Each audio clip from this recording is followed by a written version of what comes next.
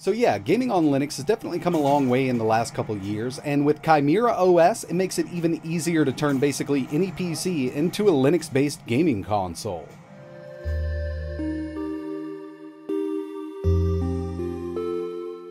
Hey, what's going on everybody? It's etaprime back here again. Today we're going to be taking a look at ChimeraOS, and I know a lot of you are thinking this looks a lot like SteamOS 3, otherwise known as Steam Deck OS, but I can assure you this is a totally different distro. This is the recently updated ChimeraOS. And we've got a lot of great new features, like obviously GamepadUi, we've got Gamescope, system-wide FSR, and now with the latest version of ChimeraOS, we've got a full desktop interface. And I've messed around with this operating system in the past, there were a few things missing, and it didn't use GamepadUi until now.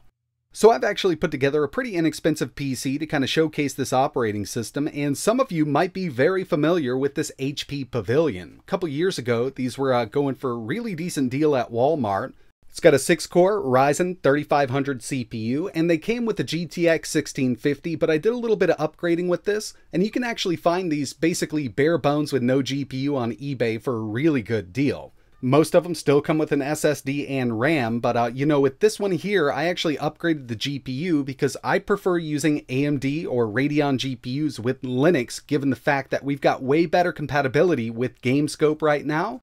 So I've upgraded to an RX 6600 non-XT variant. You can get these for a really decent deal on eBay used. A lot of people didn't like the 6000 series cards, given the price and performance, but personally for Linux gaming, I've had a really great time with this, and paired up with the right CPU, it actually offers some really great 1440p gaming. So there's not much else going on with this PC. I've got the stock power supply, we've got that stock CPU, which is the Ryzen 3500, 6 cores, 6 threads, up to 4.1 gigahertz, and 16 gigabytes of RAM. You can actually put something like this together for pretty cheap right now, but before we get into testing, I did want to head over to the Chimera website and give you a look at everything.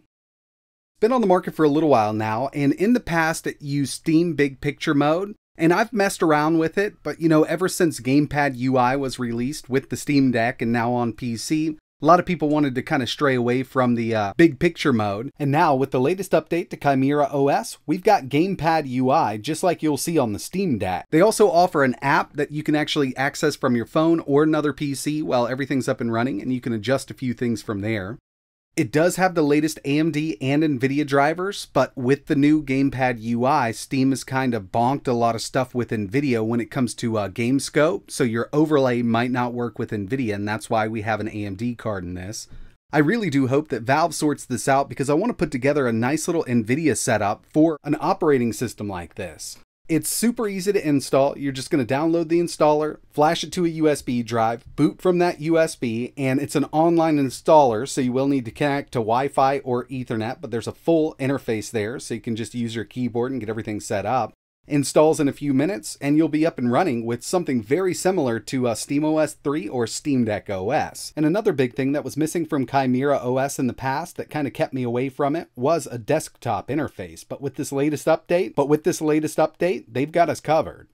Alright, so let's take a closer look at the operating system. As you can see, it's using GamepadUi, very reminiscent of the Steam Deck. I mean, it's using the exact same thing. And since I'm using an AMD card here, I do have access to Gamescope. From my controller, I can press my home button and A. It'll bring up our overlay over here. We can go ahead and turn this off for now, but when we get into testing some games, we'll have it back on. Heading over to Settings, System, you can see we're running ChimeraOS. And with this, we've got that Ryzen 3500, just 6 cores, no extra threads. And for that GPU, the 6600. Now, I have tested this with NVIDIA. Everything actually works except for Gamescope, so you just can't get that overlay, but if you did want to use, let's say, a GTX 1650 or something similar that comes with a PC like this, you could install this and play your favorite games. You're just not going to have access to that overlay and a few other little features that kind of work with Gamescope. But with the AMD card, we've got access to all of these performance settings like we would have with the Steam Deck. Except for TDP, GPU clock is going to be out of the question here because we're not using the same APU. But if you did need to use system-wide FSR, we've got it right here, scaling mode, and we've got the sharpness. So there's a lot of great stuff here brought over from the Steam Deck in ChimeraOS. And overall, I've had a really pleasant experience with this. Now, I did mention that I used this in the past when it used big picture mode, and at the time there was no desktop built in, but now with this release, we can head to power, switch to desktop. As you can see, we've got a full-blown desktop interface here with Chimera now. And I have to mention it again, this is all based on ArchLinux, so if you're into ArchLinux, then you'll love this operating system. If we head over to the Software Center, if you need to download an emulator or a certain game or something like that, we can do it directly from here. Straight off the bat from the main menu, RPCS3, we've got DuckStation, PCSX2, lots of great stuff here. And you know, if you just wanted to use it as an everyday desktop, you can also go through, download something like GIMP for photo editing, full LibreOffice suite. I personally think it does open up this operating system a lot more having a full desktop interface here. In the past, it was just kind of a gaming operating system, and still, you know, if you just want to stay in game mode, not a problem. You'll never have to hit up desktop. But for power users or people who just want to use this as their everyday PC, this comes in really, really handy. We're going to move back over to game mode. We can do it directly from here. And now I think it's time to test out a few of these games. But before we do, I do want to mention that a lot of these operating systems that are using the GamepadUi are going to kind of be locked at 720p out of the box, but it's easily fixed. For instance, God of War, we're going to go over here to our settings, properties, and from game resolution, we can set this to native, or we can select whatever resolution we'd like here, and we can go all the way up to that. So usually I set it at 1440p, you know, depending on how powerful the system is, and from the game settings itself, then I can go up to that resolution or below it. But out of the box, with this completely turned off, you're going to be stuck at 720p.